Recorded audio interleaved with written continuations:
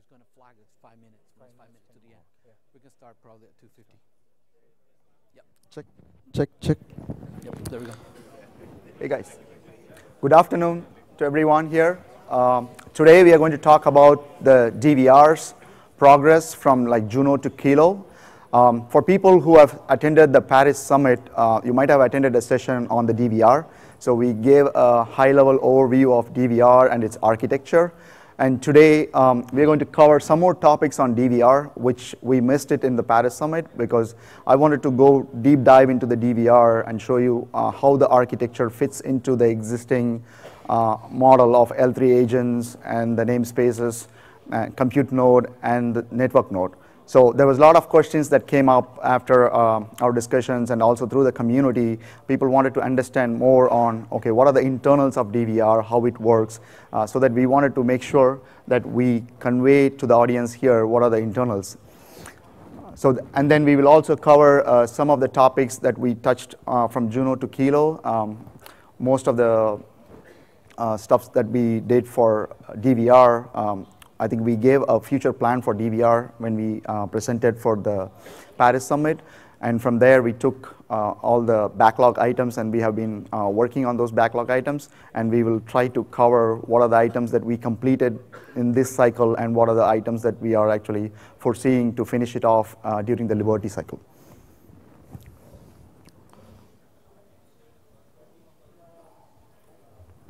So the agenda here would be as I said, we're going to give a deep dive on DVR, and we are going to talk about what are the service support by DVR with respect to Neutron. Because when we presented in Paris during the Juno time cycle, we had VPN as a service not working with DVR. So that was one other thing that we achieved during the Juno cycle. So right now, VPN as a service will be working with DVR. And then we'll be talking about the VLAN support for DVR, which was not in the Juno release, which we have done it for the Kilo release. And then the multiple network support is still there in the Kilo release. And we had a legacy router migration to DVR for the admins who wanted to actually migrate their legacy routers to the DVR. So we have accomplished that during the Juno cycle.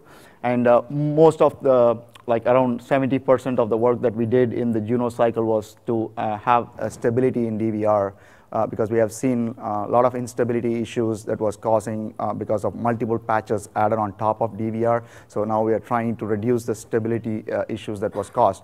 So that's one other issue. And then we are going to talk about the DVR performance in this session to give you a heads up on how much we have improved the performance on DVR with respect to Neutron. And then we'll go over the future plans for DVR.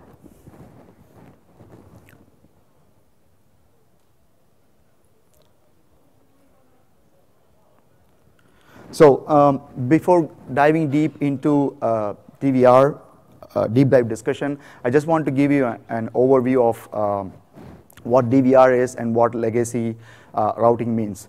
There might be some new audience in here, so for their benefit, I just wanted to go over an overview. So if you look at the legacy routing scenario, so the picture that you're seeing here is a legacy router where all the routing happens in a centralized node, network node.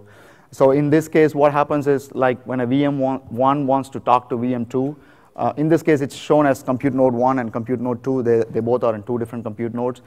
But when they try to ping to each other, so all the traffic has to hit the network node and then come back to the compute node 2 where the VM2 resides.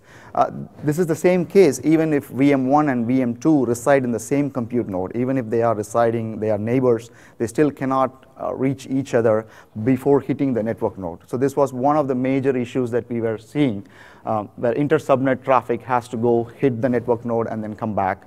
And then again for floating IP, so all the floating IP traffic that you wanted to forward for your VMs has to go through the network node, which made the network node as a single bottleneck because you can't access, you can't run how many namespaces on the network node. And the next one is like a default SNAT because right now the default SNAT is also done in the network node where you provide VMs with external gateway connectivity. So that traffic also goes through the centralized network node. Again, metadata agent, all those things work normally through the network node. So in the case of DVR,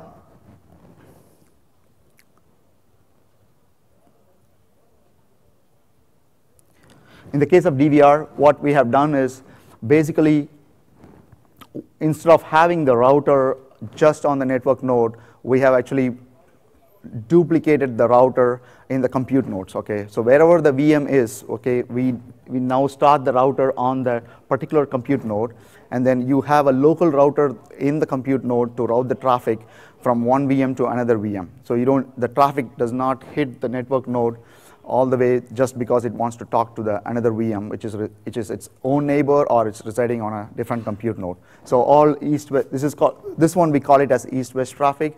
So all these east-west traffic does not need to go to the network node and come back. So it's just from compute node to compute node. And again, for the floating IP, as I said, in order to reduce the bottleneck on the network node, we moved the floating IP to be local on the compute nodes. So any north-south direction that you wanted to send traffic back and forth, we tried to implement the floating IP in a separate namespace within the compute node. So any traffic that's coming in from outside that wants to hit the VM, it can directly hit the compute node and then reach your VM and go out. It doesn't need to come to the network node and then go to the compute nodes. The only thing that we retained in the legacy network node is basically the SNAT, because the SNAT portion, we still wanted to have it as a centralized one. This one, I think already Carl spoke about this one in today's morning discussion. But again, I'm reiterating this one. So the SNAT stuff is still in the centralized network node. The reason we wanted to maintain that was because there was some of the services that we had was centralized, basically the VPN as a service. We cannot distribute VPN as a service everywhere while we're distributing the SNAT. We wanted to have certain singleton services that we wanted to run in a centralized node, and certain services we can distribute. So giving a thought on that, so we just retain the SNAT to be on the centralized node. So that's why it's in the centralized node. So only for default SNAT traffic, your traffic will hit the network node and go out. But for the rest of the traffic, you can actually go from your compute node outside. Wait, can you forward the slides? So before I get into deep dive, for the benefit of the audience here, so if you guys have missed the Paris Summit for the overview of the DVR, I have posted a link in here. So this takes you to the video recording of the session that we had for the overview of DVR. So for your benefit, you can actually take a look at the link and then go through the overview. So before diving deep into the DVR discussion, I just wanted to give, again, a refreshment course of the configuration of DVR. So basically, we have a configuration that we need to do on the neutron.conf file, and then also there's a configuration that we need to do on l3agent.ini. So the one on the neutron.conf, where it says router underscore distributed equal to true, is a global flag which allows the plugin to configure a distributed router. So this has nothing to do with the agent. It's just on the plugin side. On the agent side, you can actually start the agent in 3 different modes. In order to retain the old legacy router functionality, we have left it and provided one agent mode called as DVR legacy. Agent mode equal to legacy. That would actually exactly replicate the old model where it was a centralized router. It has nothing to do with it. And then the agent mode equal to DVR underscore SNAT is basically a combination of legacy mode as well as a service node, what we call it as, or a network node. So it can act as a network node where it can actually host both the legacy routers as well as the distributed routers. So when I say DVR underscore SNAT can do both legacy and the distributed routers, so that can be configured by admins. So we have admin only privileges for that. So admin can actually override, because we do have APIs to create router equal to distributed true or router distributed equal to false, but that is only done by admins. So tenants are not allowed to modify that, because tenants normally, when they create routers, they actually follow the global flag that is being configured. If router underscore distributed equal to true configured in your data center, then any tenants who's coming in on that cloud infrastructure, if they create a router, it will be a distributed router. But admins can override, and if they wanted to create legacies, they can do it. And admin can also migrate or convert a legacy router to a centralized router.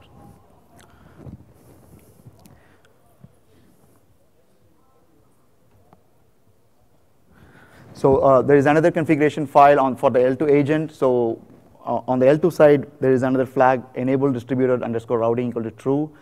And then for tunneling, we need to enable tunneling equal to true.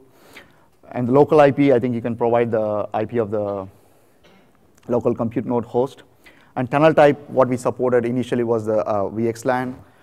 We have also tested with GRE. It works with VXLAN and GRE, and we have also implemented a VLAN version of it. So all those three types are taken care. And we have a dependency on L2 population, so make sure that you turn on the L2 population for these items. So all these configurable items that I have mentioned in this configuration file can be enabled by a single flag in DevStack. So if you guys are using DevStack to test DVR, there is a single flag called DVR Q underscore DVR underscore mode. You can just enable Q underscore DVR underscore mode equal to either DVR or DVR underscore SNAT or legacy. Based on that, it'll actually configure all these config files for you and make your life easier, and then you can test your DVR for infrastructure.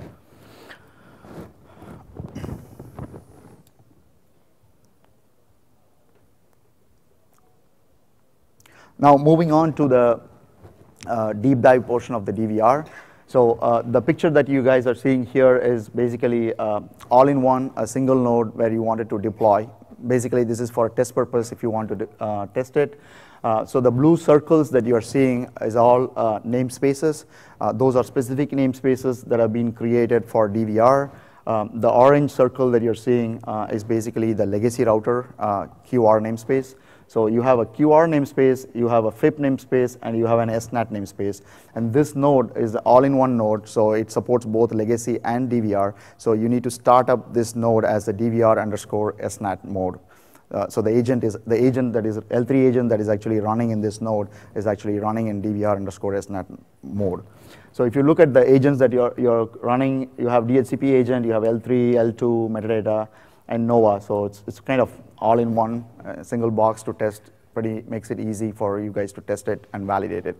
The only one thing that on a single node you will not realize is basically when VXLAN tunnels are getting created and flow rules are getting added. So when you want to really test the east-west traffic, you basically need a two-node setup. So in a single node setup, you cannot realize what is happening because you don't see those or don't realize those things. So it's the better thing to do is basically go to the a dual node setup.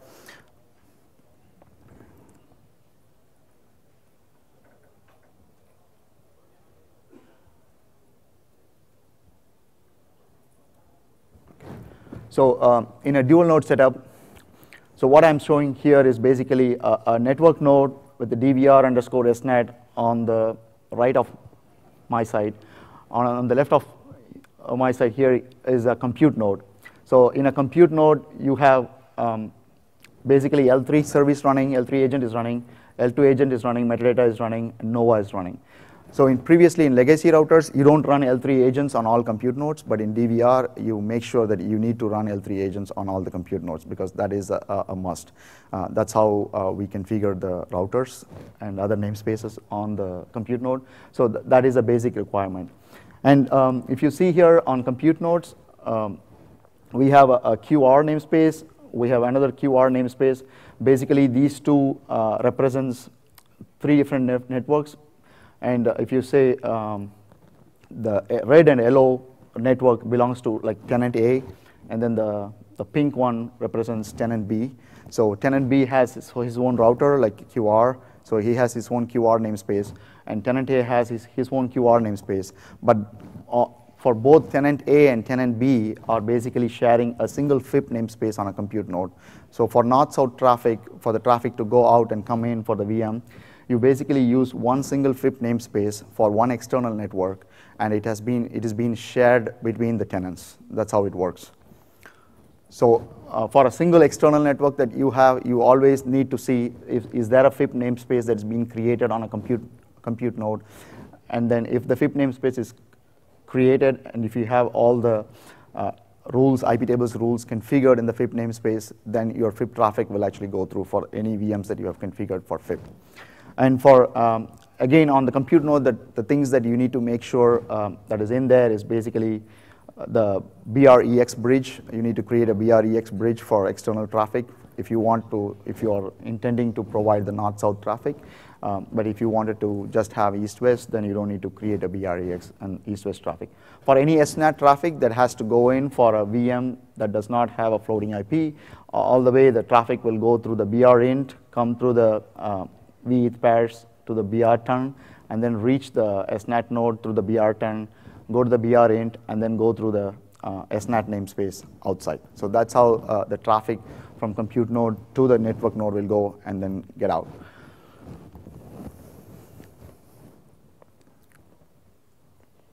So I just showed you in the picture like what are the namespaces that are to be created, but once you are running a DVR on a DVR SNAT node, basically just run a sudo ipnetns command and you should be able to see all the namespaces that are in there. So this one shows, okay, I do have a single node configuration in this case, and then I have configured a FIP for a VM, and then I have an SNAT namespace, a Q router namespace, and basically a DHCP namespace for the particular network that you have configured for. So if you see all these namespaces configured, then you can actually go into each of these namespaces and see, okay, what are the ports that are actually in each of these namespaces, because I'll show you, go into the in-depth and show you what are the ports that are in the namespace.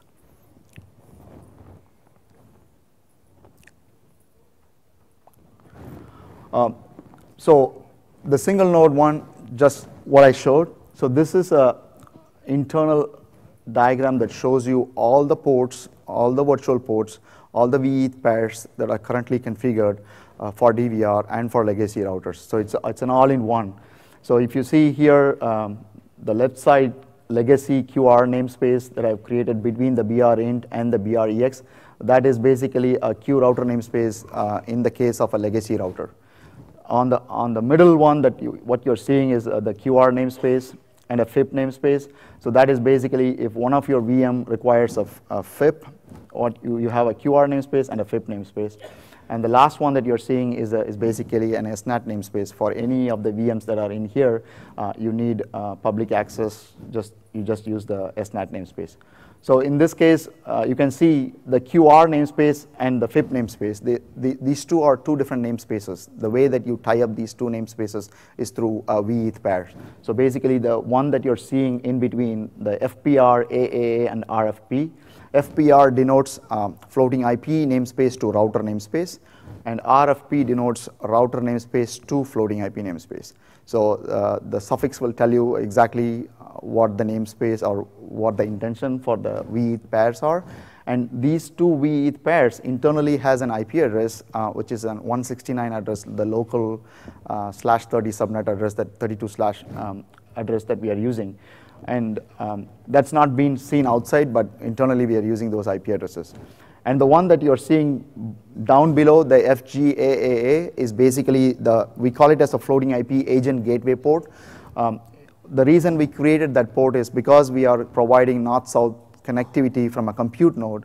You don't have a gateway port in there in order to send traffic outside. So the reason we don't have a gateway port, we need to kind of replicate some sort of gateway port. So if SNAT is created or configured on your network node, we just create another port on the same subnet and then call it as a floating IP agent gateway port and make it reside and bind it to a host where your compute resides.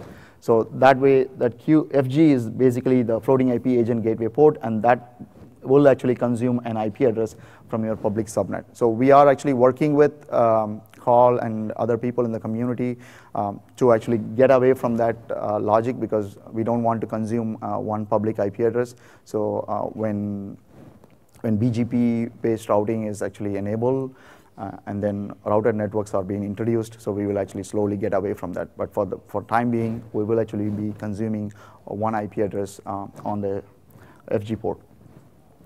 So this is basically the high-level overview of the namespace. And you see the SNAT namespace, you see the QR namespace, and you see the FIP namespace. And this is basically for the legacy routers. And you also see the DHCP namespaces. So I think this gives you an overview of how the DVR is being achieved in a kind of a single node. In the next slide, I'll show you what's in the compute node, basically.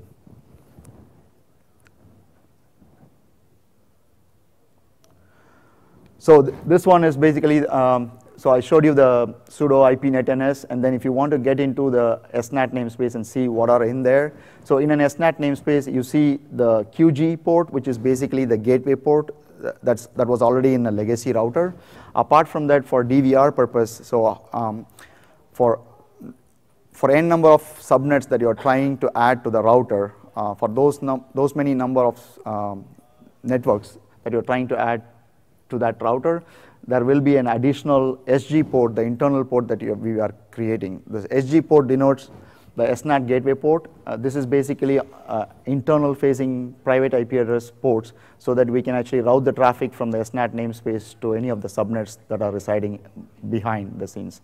So if you have a 10.0 network, you will have a 10.0 something port, and then if you have a 10.1 address, you will have a 10.1 address on that SNAT namespace. And DVR namespace on compute node. So again, as I said, if you are only having a network node and a compute node, so this is a clear picture that shows you what you can expect on a compute node. On a compute node, you can have a BREX, BR tunnel, and then you have a QR namespace, which actually tries to route traffic between the red and the green network. And for some reason, you wanted to assign a floating IP to the green VM that is in there. Then you create a FIP namespace, and then you have a FG port on the FIP namespace, and then you have the VETH pairs connecting these two things, and then your traffic will actually flow through the BREX outside.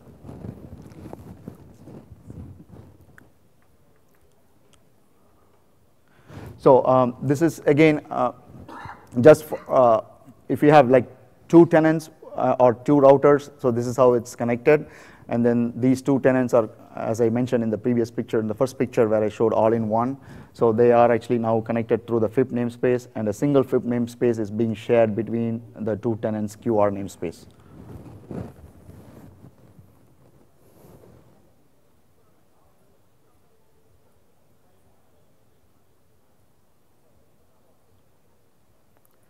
Again, this one is the internals on the namespace. So if you look at the FIP namespace, as I showed you, the FIP namespace has the FG port, which is the floating IP agent gateway port, which has the public IP address. And then there is an internal port, the VETH pair that's getting created. And that I said that the VETH pair consumes an IP address, a /32 address, 169 address. That is what it's shown in here, like 169 address. So this is the basic QR routers. So in QR, the additional one that we have added for the DVR is basically the RFP. This is to tie up between the FIP namespace and the router namespace. So this is the one that shows you what the 169 address that's on the router side.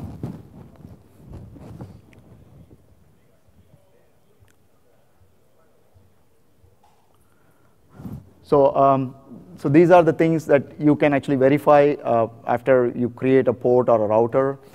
You can verify, go into the BRINT, show the OVS VSCTL will show you what are the ports that are associated, and then you can actually associate those ports with the namespace ports that are in the namespace.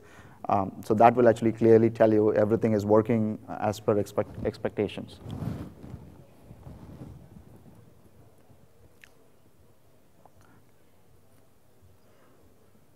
So I think that's all I had on the namespaces. On the services, basically, as I mentioned, for the Juno cycle, for the Kilo, we did finish off the VPN support for DVR. Still, I think we worked on a blueprint for supporting the East-West firewall as a service, but we couldn't achieve that in time because there was not enough consensus on that idea for the East-West firewall as a service. So we will be continuing our effort on the firewall as a service for East-West during the Liberty cycle. But for the rest of all the services that are currently supported by DVR, and then, so this is the namespace diagram that shows you how the services are implemented. So if you see here an LBAS does not have any correlation with routers, so you can actually associate a WIB port. So that currently DVR supports LBAS because we do the only issue that we had with LBAS was when we create a floating IP to the VIP port, so we need to make sure if that floating IP port is on that compute node, we need to allow the floating IP agent gateway port to be created on that compute node. So we have fixed that problem. So that should work as expected. And then in the legacy QR namespace, if you see it in the centralized network node, you have firewall as a service and VPN as a service running within the QR namespace. So now what we have done is we have actually, for VPN as a service, with the DVR, the VPN as a service, basically the strong swan driver or the open swan driver will be running within the SNAT namespace. It will not be running within the QR namespace as expected in the legacy case. And for firewall as a service, we do have support for north-south, as I mentioned, not for the east-west. For the north-south, it is for the legacy SNAT traffic that actually goes for VM through the SNAT namespace. You have firewall as a service on the SNAT namespace, and also we have firewall as a service on the QR namespace that is actually listening on the RFP port for any traffic that's going down north-south. I think that's all I had on the services and on the namespace. So Vivek will actually now cover the VLAN part for the DVR. Thanks, Swami. So as you might know, in the initial release for Juno, we happened to cover the VXLAN underlay support for DVR. And in Kylo, we managed to plug the gap for VLAN. So as of Kylo release, what you can expect from distributed routers is that you will be able to actually route packets across two networks that are both VLAN based. You could actually route packets across two networks, one being VLAN, one being VXLAN. You could also have a distributed router route packets across two networks, where one being a VLAN based network and other being a GRE based network. And we continue to retain the facility of routing across VXLAN networks and routing across GRE networks from stable Juno code base as well.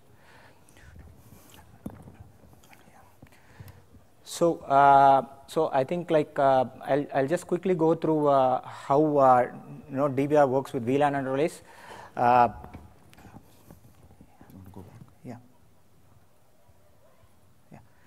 So as you could see, like if VM1 wants to communicate to VM2, and VM1 and VM2 are in two different VLAN networks, right?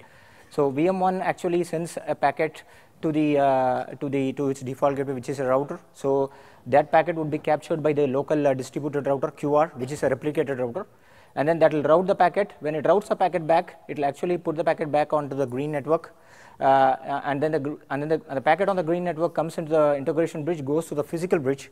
And as you could see, like in the common data network on the wire, you will see that the packet actually carries the green network segmentation ID, but it carries a MAC called LMAC, which is a DVR unique MAC, right? It's not the source VM's MAC, but it's a DVR unique MAC, which is a translated MAC. And we happen to do that because since the router namespaces are replicated, if we happen to actually transmit the router interface MAC right on the data trunk, then what we will encounter in the underlay is MAC table thrashing. So we took the router interface MAC, which is a replicated router, and we translated it to a unique MAC that's assigned per compute node. And then actually the routing happens in the source, the originating node, and after that all the package is switched all the way back to the destination VM. So the routing happens in the source node, packet gets switched to the destination node.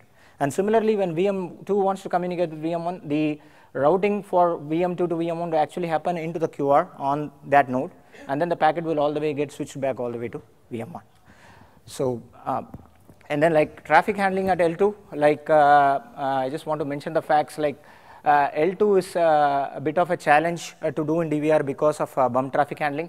So there are certain things that we took care in the L2 level to ensure that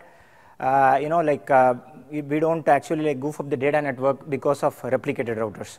So as you could see, like ARP requests, we have been careful, like we are blocking all ARP requests that are generated for the DVR interfaces. We also block packets that are destined for DVR interface MACs, and we ensure that we translate router interface MACs to unique MACs in egress packets, and we do reverse translation for ingress packets.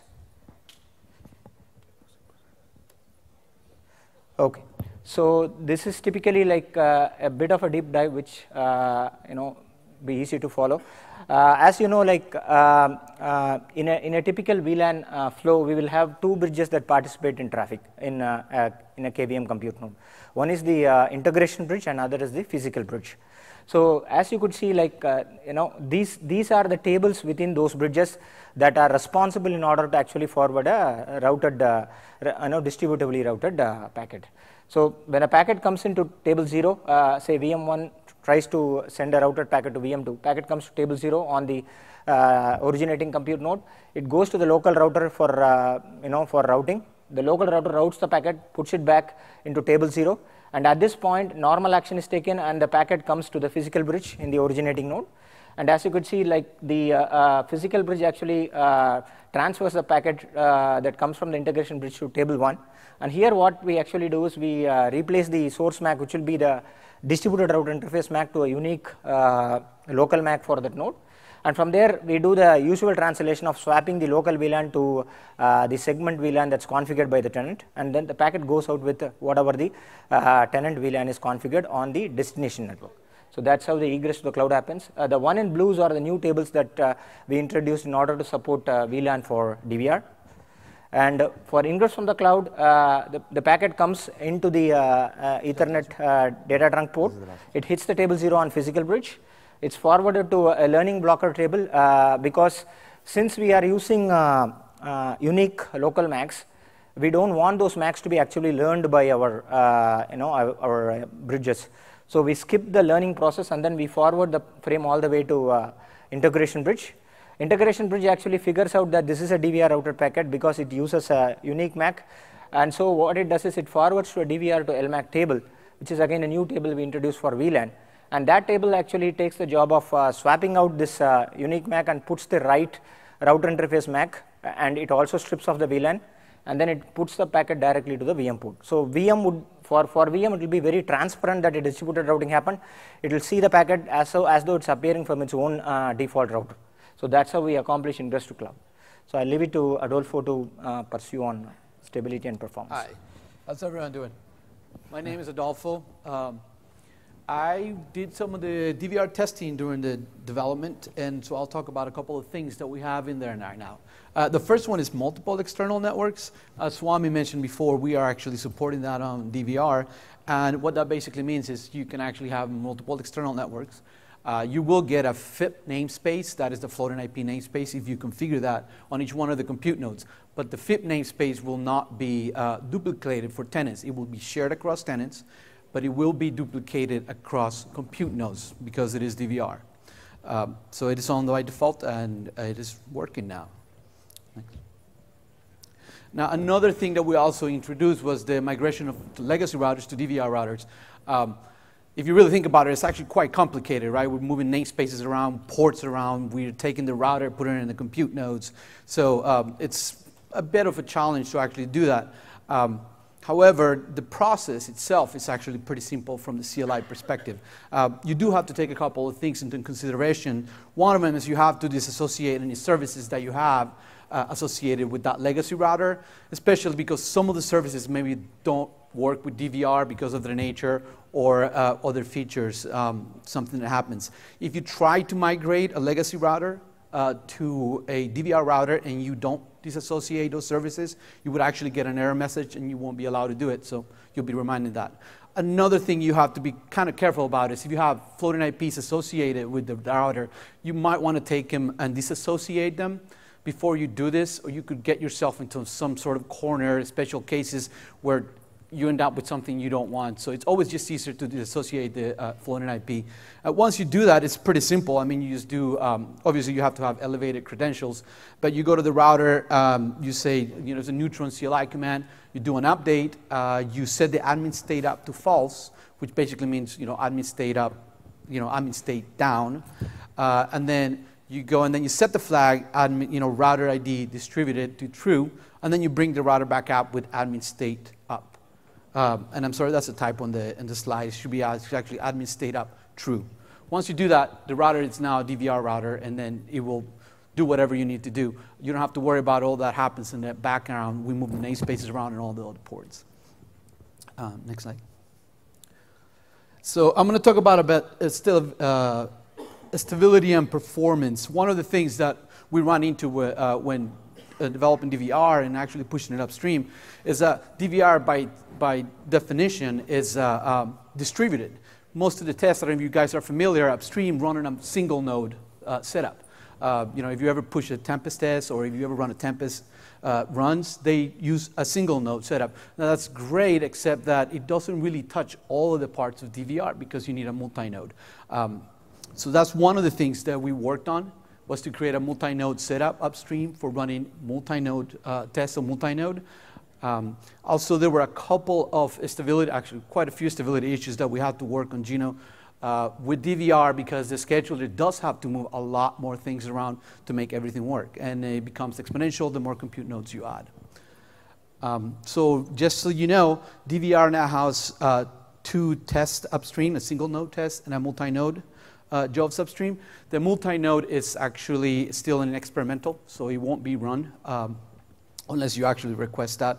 And if you know how to request that, I'm pretty sure if you know how to do it, you'll be able to do it. We are hoping that at some point, the multi-node job will become a voting job, and it'll help prevent some of the defects that we're getting in. Most of them were due because the feature that was being broken or the defect was being introduced in a place where it only would show up if you had multi-nodes. So I'm going to talk about performance and benefits of DVR, and this is actually, I'm kind of fond of this one. As I said, I was a test engineer for this, and so let's talk about performance and data and the benefits that DVR brings to you. So we have 2 types of traffic, right? And I'm talking about all this traffic is routing traffic. Switching traffic doesn't touch the router. So I'm going to just say, when I say flows, I mean routed flows. So there's 2 types of flows, north and south. I mean north-south and east and west. North-south is your floating IP address. It comes out of your cloud, out to the internet or to whatever it is outside of it. East-west is between the VMs. What I want you to take from this next set of slides is the following 2 benefits.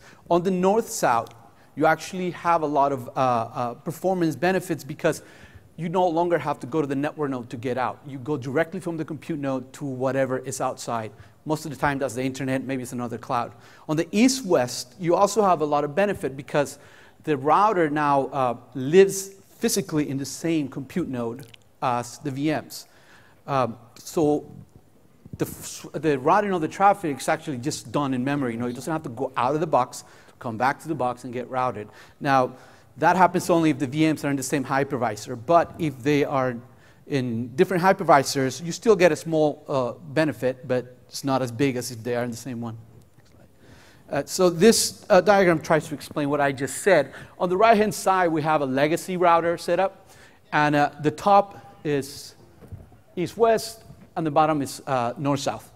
So again, on the right-hand side, with the legacy routing, as you can see, the traffic flows. Can we go back to the?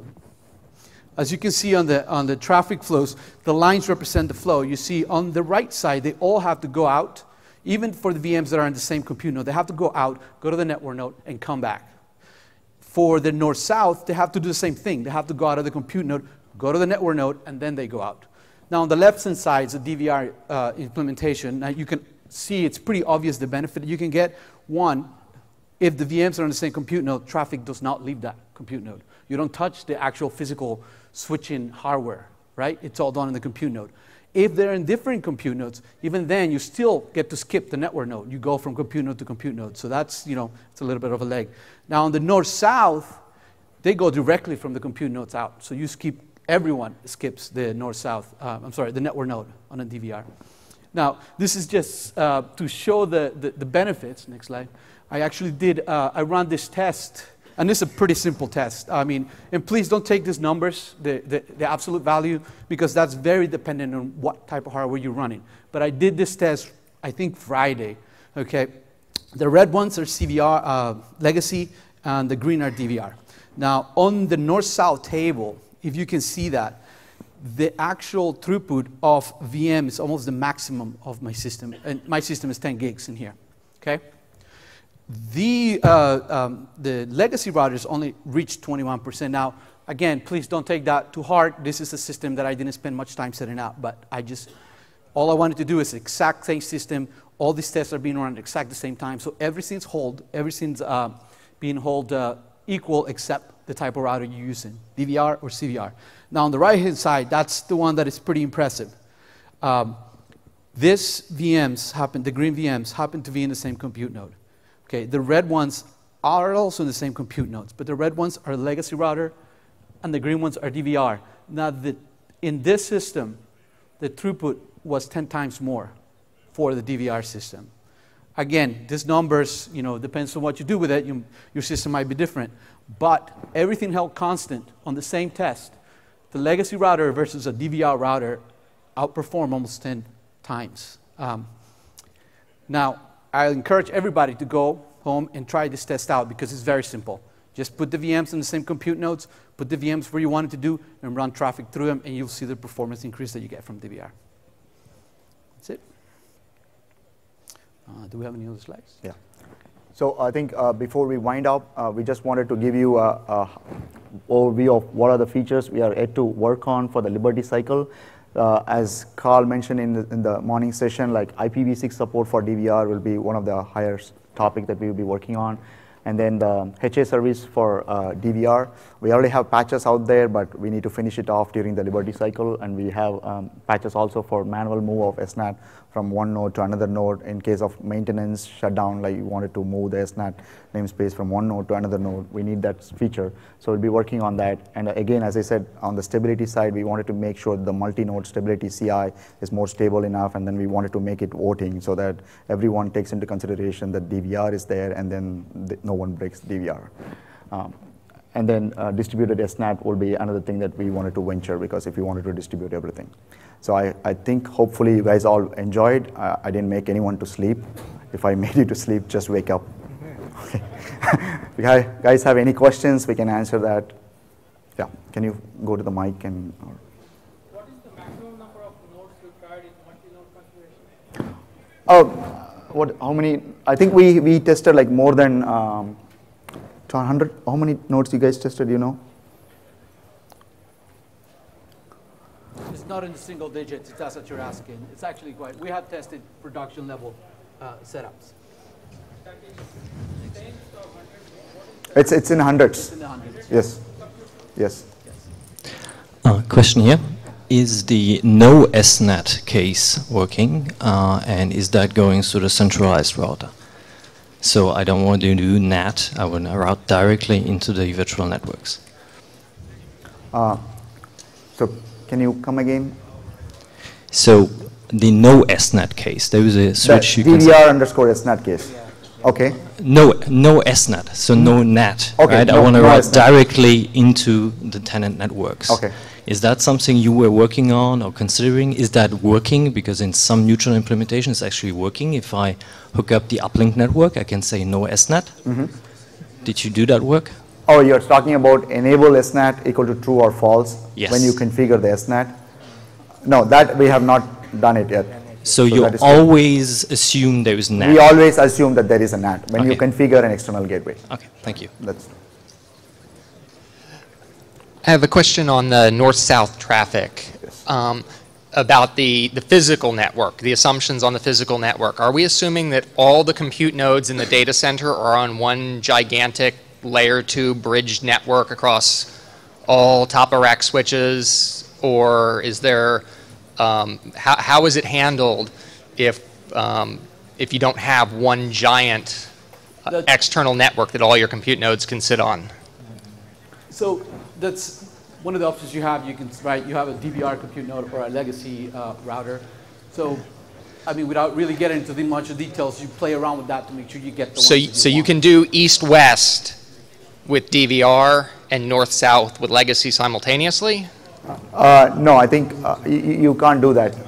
You can still do it, like as I mentioned here, like you can have a network node configured as DVR SNAT, and then you can still do default. I think we are getting late right now, so let me take it offline. Okay. We can discuss it.